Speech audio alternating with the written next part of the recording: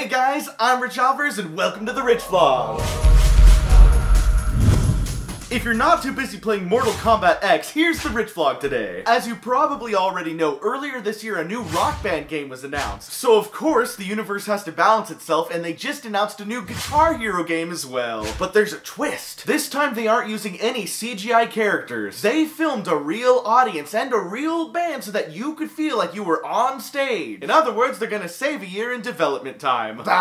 You know, with a new Guitar Hero game, a Rock Band game, a new Terminator, Jurassic Park, and Star Wars, one has to ask oneself, what year is it?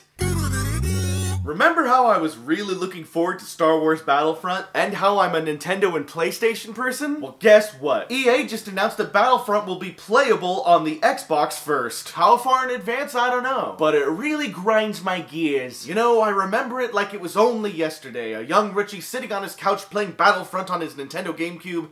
Ah, those were the days. He was also playing Rogue Squadron. Make a new Rogue Squadron. And make a remake of Shadows of the Empire. What?